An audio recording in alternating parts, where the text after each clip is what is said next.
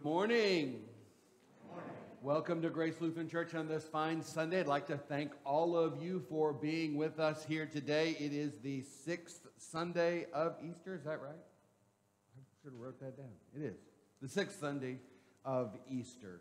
I want to thank all of you who are watching with us online. Just so you know, we do have a test congregation, a beta test sort of congregation to test out our distancing and our things. We are ready to get back onto services on 31st. That's sort of the what most of the churches are doing. They're coming back on the 31st. That will be Pentecost Sunday. So don't forget to wear your red.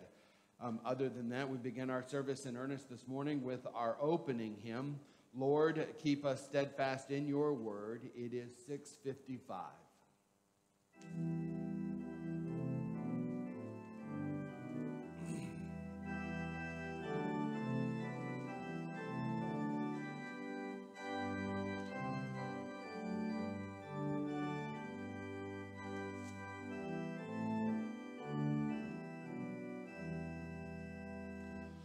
Lord, keep us steadfast in your word.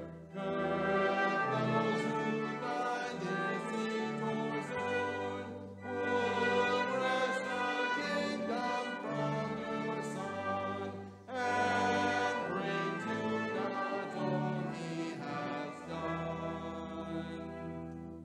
Lord Jesus Christ, your power make known.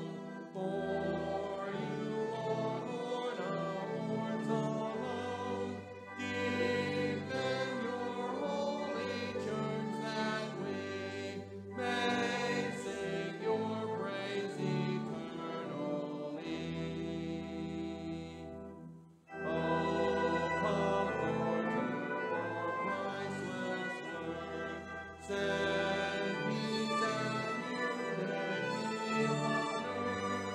Support us in our vital strife, and lead us out of death to life. In the name of the Father, and of the Son, and of the Holy Spirit. Amen. The 3 sad days have quickly sped. He rises gloriously from the dead. All glory to our risen head. Alleluia. Alleluia. Christ is risen. He is risen indeed. Alleluia. Even as the glory of the gift of eternal life. In that hope we spend our days in joyful repentance and faith. Let us confess our sin, the sin that still so easily besets us, and receive the full forgiveness of our Lord daily provides for us. Lord God, through the strife is over, the battle done, and now is the victor's triumph won. Sin still hangs on us. We are your baptized people. Forgive us, renew us, and lead us into our Easter joy. Upon this your confession, I, by virtue as my office as a called and ordained servant of the word, announce the grace of God unto all of you. And in the stead and by the command of our Lord Jesus Christ, I forgive you all of your sins in the name of the Father, and of the Son, and of the Holy Spirit. Amen. In peace let us pray to the Lord.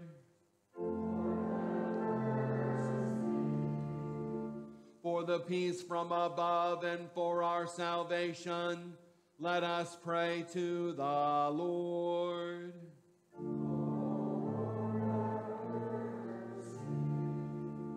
For the peace of the whole world, for the well-being of the Church of God, and for the unity of all, let us pray to the Lord.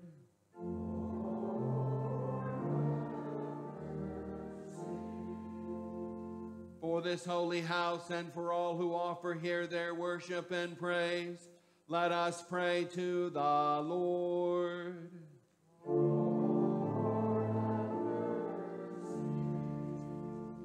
help, save, comfort, and defend us, gracious Lord.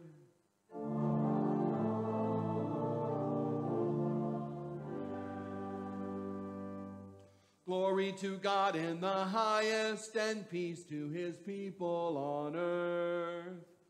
Lord God, heavenly King, almighty God and Father, we worship you, we give you thanks, we praise you for your glory. Lord Jesus Christ, only Son of the Father, Lord God, Lamb of God, you who take away the sin of the world, have mercy on us. You are seated at the right hand of the Father. Receive our prayer, for you alone are the Holy One. You alone are Lord. You alone are the Most High, Jesus Christ, with the Holy Spirit, in the glory of God the Father. Amen.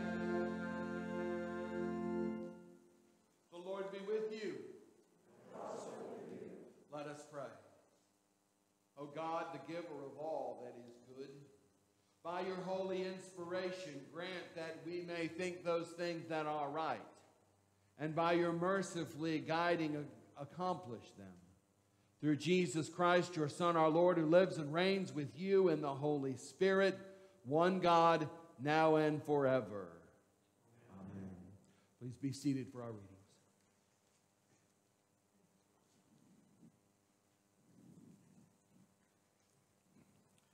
The first reading is from Acts chapter 17. While Paul was waiting for them in Athens, his spirit was provoked within him as he saw the city was full of idols. So he reasoned in the synagogue with the Jews and the devout persons, and in the marketplace every day with those who happened to be there. Some of the Epicurean and Stoic philosophers also conversed with him, and some said, "What does this babbler wish to say?" Others said, "He seems to be a preacher of foreign divinities," because he was preaching Jesus and the resurrection. And they took hold of him and brought him to the Areopagus, and saying, "May we know what this new teaching is that you are presenting? For you bring some strange things to our ears. We wish to know, therefore, what these things mean." Now all the Athenians and the foreigners who lived there would spend their time in nothing except telling or hearing something new. So Paul, standing in the midst of the Areopagus, said, "Men of Athens, I perceive that in every way you are very religious, for I passed along and observed the objects of your worship. I found also an altar with this inscription, 'To the unknown God.' What therefore you worship as unknown, this I proclaim to you. The God who made the world and everything in it, being Lord of heaven and earth, does not live in temples made by man, nor is he served by human hands as though he needed anything, since he himself gives to all mankind life and breath and everything. And he made from one man every nation of mankind to live on all the face of the earth, having determined allotted periods and the boundaries of their dwelling place, that they should seek God, in the hope that they might feel their way toward him and find him. Yet he is actually not far from each one of us, for in him we live and move and have our being. As even some of our own poets have said, we are indeed his offspring. Being in God's offspring, we ought not to think that the divine being is like gold or silver or stone, an image formed by the art and imagination of man. The times of ignorance God overlooked, but now he commands all people everywhere to repent, because he has fixed a day on which he will judge the world in righteousness by a man whom he has appointed. And of this he has given assurance to all by raising him from the dead. This is the word of the Lord. Thanks be to God. The epistle is from 1 Peter. Now who is there to harm you if you are zealous for what is good? But even if you should suffer for righteousness' sake, you will be blessed. Have no fear of them, nor be troubled. But in your hearts regard Christ the Lord as holy, always being prepared to make a defense to anyone who asks you for a reason for the hope that is in you. Yet do it with gentleness and respect, having a good conscience, so that when you are slandered, those who revile your good behavior in Christ may be put to shame. For it is better to suffer for doing good, if that should be God's will, than for doing evil. For Christ also suffered once for our sins, the righteous for the unrighteous, that he might bring us to God, being put to death in the flesh, but made alive in the Spirit, in which he went and proclaimed to the spirits in prison, because they formerly did not obey, when God's patience waited in the days of Noah, while the ark was being prepared, in which a few, that is, 8 persons, were brought safely through the water. Baptism, which corresponds to this, now saves you, not as a removal of dirt from the body, but as an appeal to God for a good conscience, through the resurrection of Jesus Christ, who has gone into heaven and is at the right hand of God, with angels, authorities, and powers having been subjected to him. This is the word of the Lord. Thanks be to God. Please rise for the verse and the hearing of the Holy Gospel.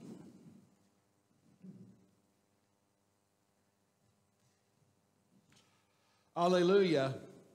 We know that Christ, being raised from the dead, will never die again. Death no longer has dominion over him. Alleluia. In the world you will have tribulation, but take heart, I have overcome the world. Alleluia. The Holy Gospel according to St. John, the 14th chapter. Glory to you, O Lord. Jesus said, if you love me, you will keep my commandments. And I will ask the Father, and he will give you another helper to be with you forever, even the Spirit of truth, of whom the world cannot receive, because it neither sees him nor knows him. You know him, for he dwells with you and will be in you. I will not leave you as orphans. I will come to you. Yet a little while in the world you will see me no more, but you will see me. Because I live, also you will live. And that day you will know that I am in the Father, and you in me, and I in you.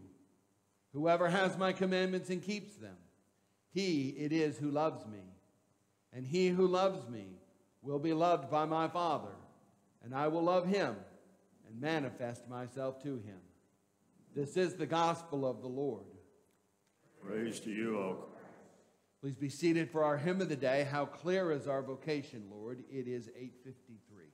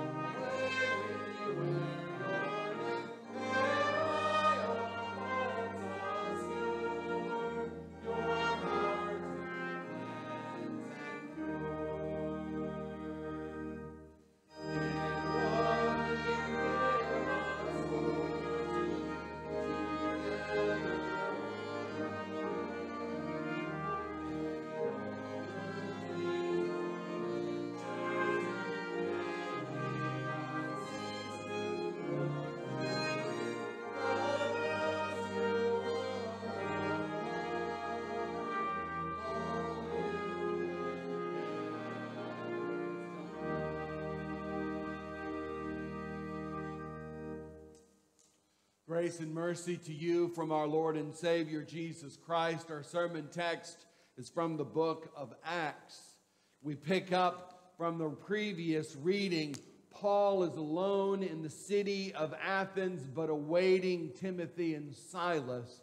And while he is in the city, his spirit is provoked within him. Because Athens as a city is filled with idols. It's recorded of Athens at the time it was easier to find a god in Athens than it was to find a man. You see, Athens was a religious megalopolis. It was filled with people, and it was filled with people throughout the world, and they had brought all of their religions and their deities, and the Athenians prided themselves on this. They thought they made this make them more spiritual. They prided themselves on giving everyone their say, and everyone had their day, and everyone had their way. They're what we might have called in our day a multicultural city. By the way, it wasn't what you would call true tolerance. It was, on the Athenians' parts, more like a muted condescension of their views. But Athens was one of the few places where Paul was not persecuted. They only laughed at him. Paul starts his trip to Athens in the synagogue, as was his practice. There he preached to the Jews and a few Greek God-fearers. Some of the Epicureans and the Stoics were there as well. And upon realizing that he was a foreign missionary, they invited him up to the Areopagus in order to spread his teaching and share that with the group. He did that. Paul stands in front of them and proclaims this wonderful, well-thought-out and rational argument for God. He says, "Men of Athens, I perceive in every way that you are very religious. For as I passed along and observed the objects of your worship, I found an altar with an inscription, 'To the unknown God.' What therefore you worship as unknown, this I proclaim unto you." What in the world is the purpose of an altar to an unknown God? You don't know? This was sort of their just-in-case altar, right? Just in case we've missed somebody. We have a phenomenal collection of gods in Athens, but we might have missed one, so we have a vacancy, oh unknown God. The real purpose of an altar to an unknown God is because man had fallen into sin, and they continued to sin, and they walked away from the path of the known God. And as time went on, these Athenians, these Greeks, forgot all about God. But God did not forget about us.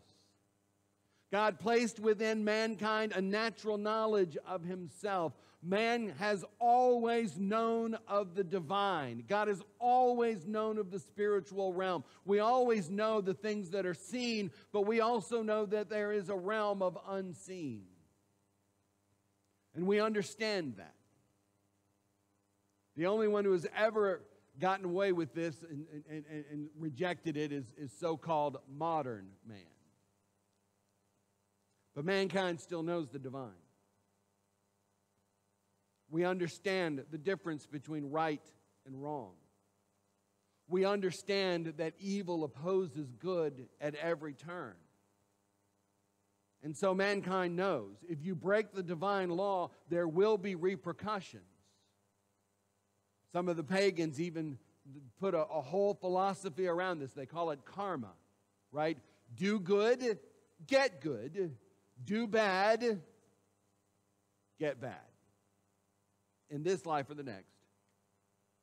One facet of the natural knowledge of God.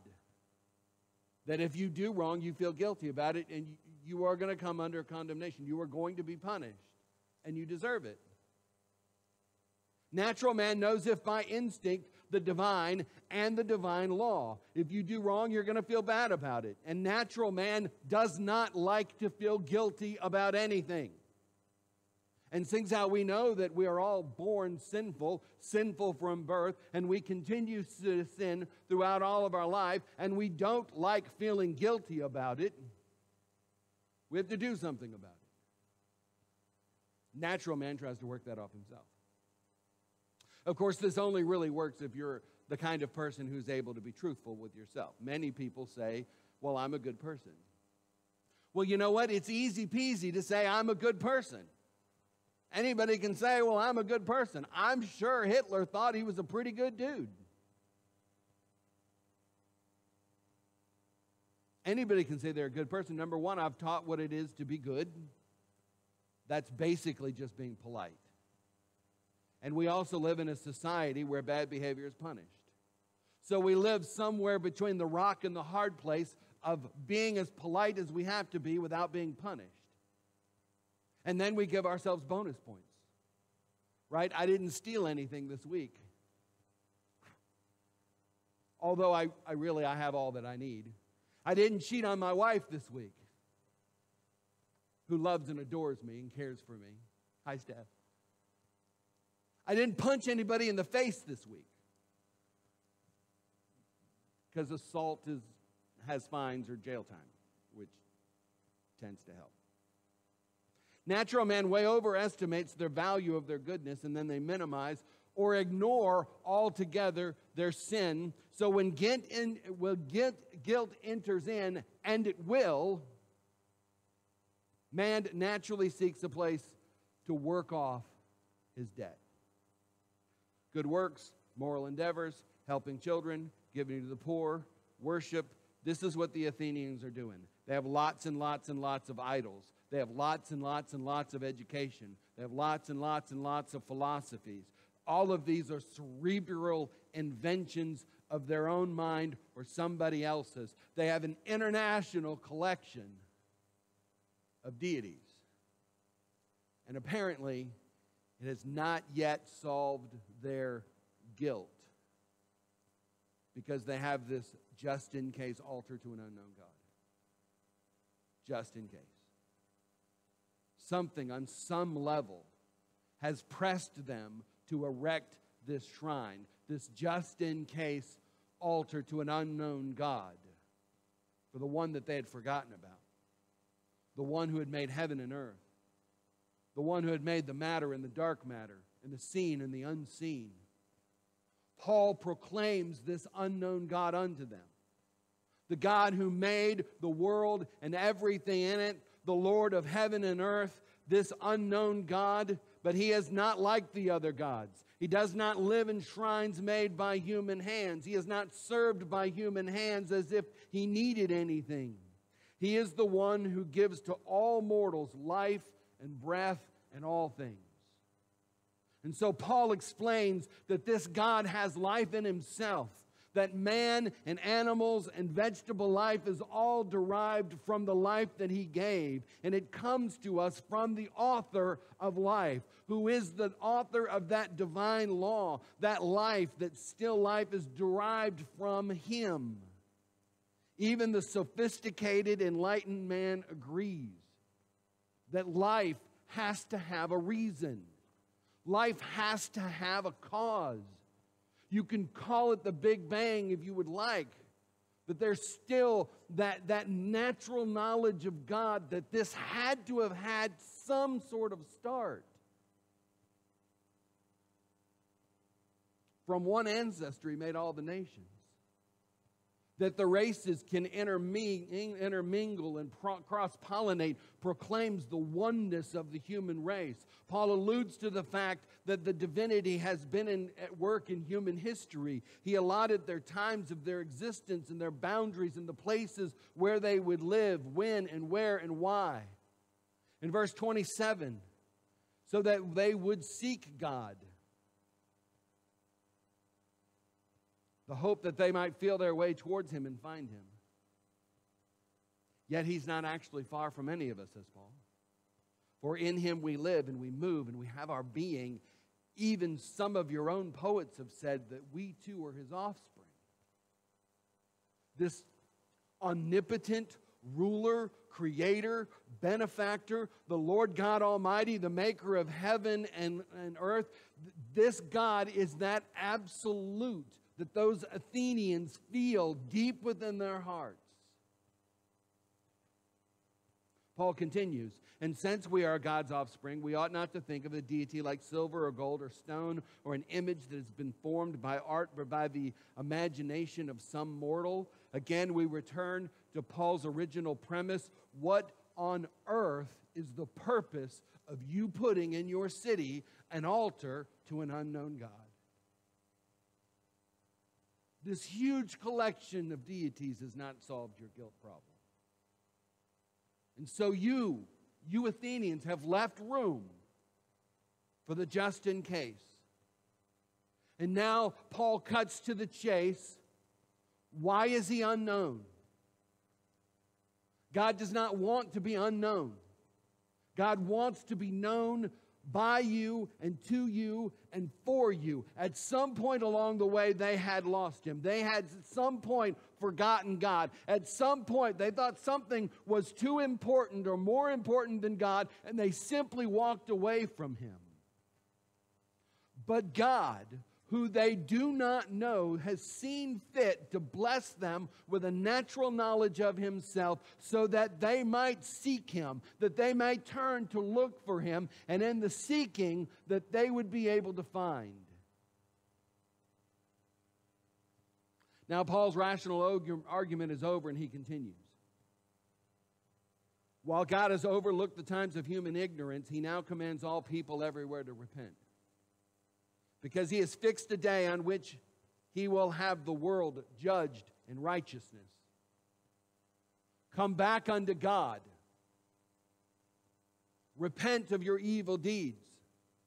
The kingdom of God is drawn nigh. Now is the day of your salvation. Now is the day of the Lord. There's no refutation from the Athenians recorded. None is needed. He has given assurance to all of them that God has raised Christ from the dead. And that's the point where the Athenians check out. When they heard about the resurrection of the dead, they mocked him. He was doing just fine right up until this point. And this is where these sophisticated men of reason and logic cracked up. They couldn't take it anymore. The resurrection from the dead, at this they scoffed and they mocked. And Paul simply states what we would call a fact based on nothing more than the recorded record handed down to us by our forefathers. A record that they saw him from Mary and Peter and John and Simeon and Thomas and all of the witnesses of the resurrection who said, we were witnesses. We saw him alive. He is risen. After this wonderfully laid out and well thought out argument for Christ our Lord, Paul can give them no other proof to offer. There is no other proof that he can give. There's no other proof that he can give unto you, and there's nothing that you can give unto anybody else. You don't have any proof that he rose from the dead. You have faith, which is far more superior in the eyes of man. You are the proof. Your life, your faith, your appearance here today, you are the proof. Now, some of them scoffed at the resurrection of the dead, but some of them, a very small sum of them, said, yes, we will hear more about this in verse 33. At that point, Paul left them, and some of them joined Paul and became believers, including Dionysius and a woman named Damaris and others with them.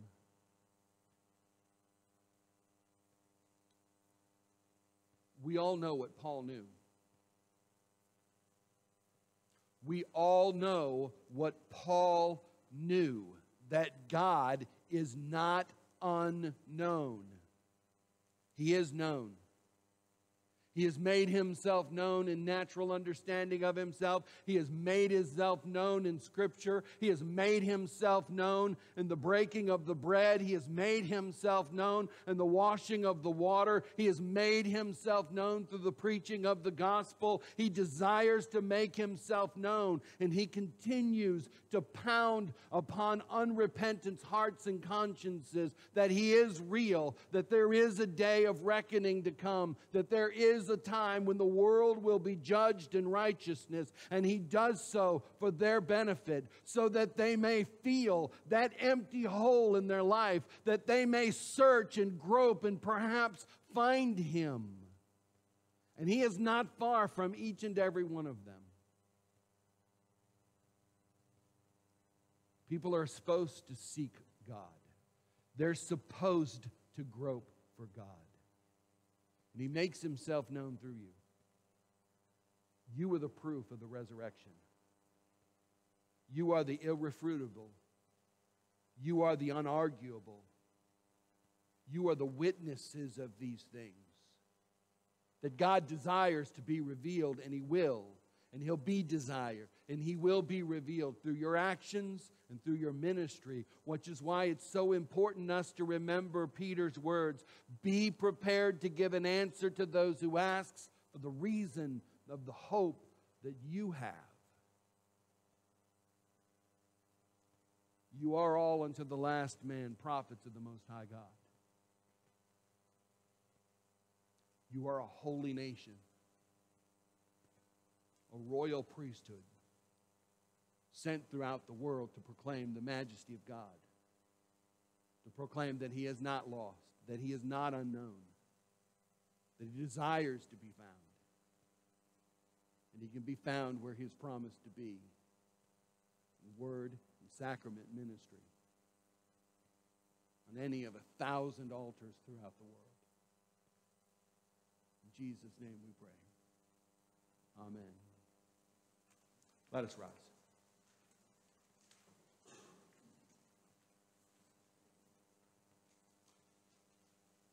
I believe in God the Father Almighty, maker of heaven and earth, and in Jesus Christ, his only Son, our Lord, who was conceived by the Holy Spirit, born of the Virgin Mary, suffered under Pontius Pilate, was crucified, died, and was buried. He descended into hell. The third day he rose again from the dead.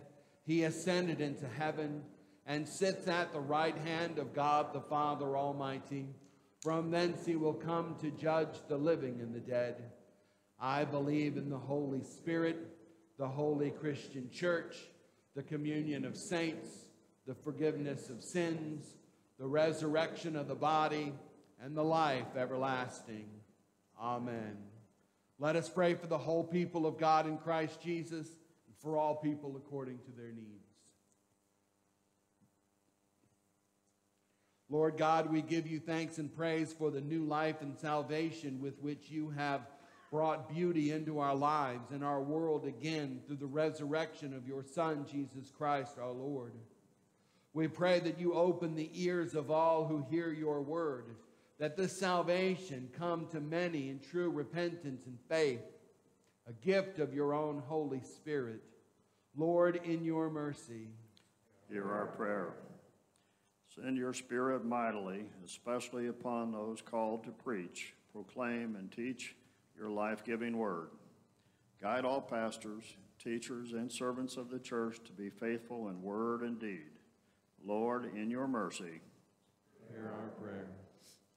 To all who bear the authority of government in our land, give your blessings and tranquility and peace to rule our days. Lord, in your mercy, hear our prayer.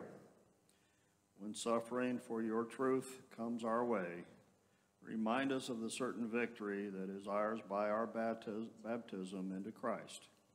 Give us the vision of your mercy and grace, that we endure any opposition to the true faith. Lord, in your mercy, visit with peace and healing all who suffer illness or injury, or any painful difficulty. We pray for the members of our congregation who continue to receive cancer treatments, for Albert Parrish and Peggy Polomsky, Terry Sheldon, Fred and Donna White, David McElfresh. We continue to pray for leaders of our country, those who are on the front line fighting the COVID-19 virus, for Janice's sister Lois, and for Steve Robertson, who continues to have testing on determine the best way to treat his colitis, for Maria Parrish, who will be having surgery on Monday, for Jim Clowney, who's recovering from his shoulder surgery, for Martha Hicks, who sustained an ankle injury after a fall, for Jeannie Mayer, who's having problems with her hemoglobin and cellulitis and dizziness, for Lois Tomlin's stepsister, Sue, for Melody Frank's niece and her family, Casey May, after the sudden passing of her husband, Warren, this last month, for Connie Anderson, the daughter-in-law of Carolyn Cooper. We pray for Casey Hutchins, the 2-year-old great-grandson of Martha Sylvester, who broke his arm and had elbow surgery on Tuesday, the 24th. For Esther, who's now recuperating at home after injuring her back and her arm. For Charlie Messersmith's mother, Elvira, who fell and had surgery on a broken femur, and she continues to recover at home. For Christine Smith's mother, who fell. For Landon Beers. For Joanne Zabersky, who's suffering severe back pain down her leg and has had shots for her back. For Mark's son, Sue, or for Sue's son, Mark, who's been deployed to the Middle East. And for Helen's sister, Linda, who continues her battle with cancer. Let not your hearts be troubled or weighed down with any fear, but lift your eyes so to share to the sure and certain promises of eternal life and joy. Lord, in your mercy.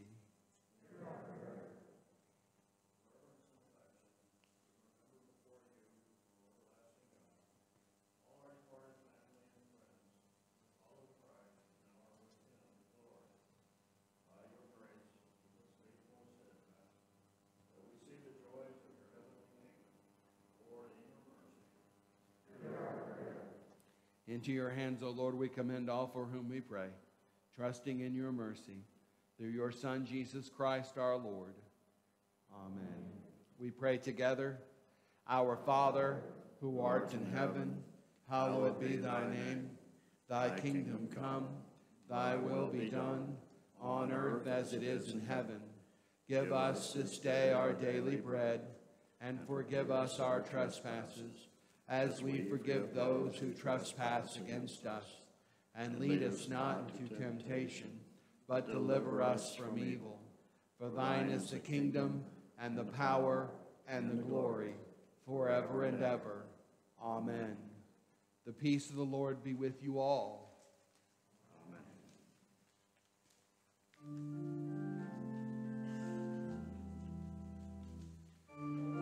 I render to the Lord for all his benefits to me. I will offer the sacrifice of thanksgiving and will call on the name of the Lord. I will take the cup of salvation and will call on the name of the Lord. I will pay my vows to the Lord now in the presence of all his people, in the courts of the Lord's house, in the midst of you, O Jerusalem.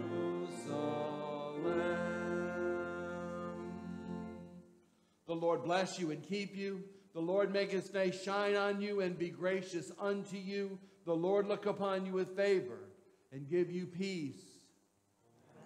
Our closing hymn, Alleluia, sing to Jesus. It is 8:21.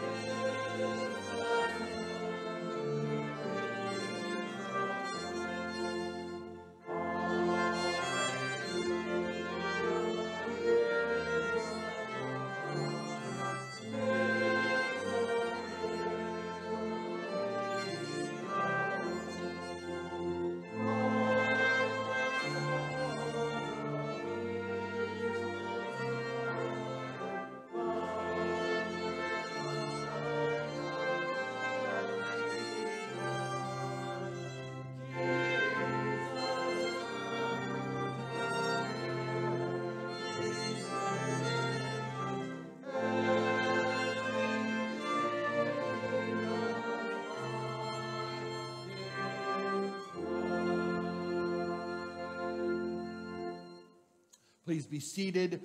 Just a couple of announcements before I dismiss you. I don't really have any announcements other than the fact that pretty much the whole world has been canceled for 7 weeks. The church will be coming back together for our first service on the May 31st. That's Pentecost Sunday. We're going to be calling the congregation, asking you to, we've got a whole list of things that we can do, but we're going to be asking you to tell us which service you would like to come to for the next couple of weeks. We're going to do 4 services. We're going to try to keep those services to 40 people or under. We think we can do that pretty easily. But again, you'll hear from the pastoral staff and the elders over the next 2 weeks to sort of finish our thing on that. Okay? Go in peace and serve the Lord.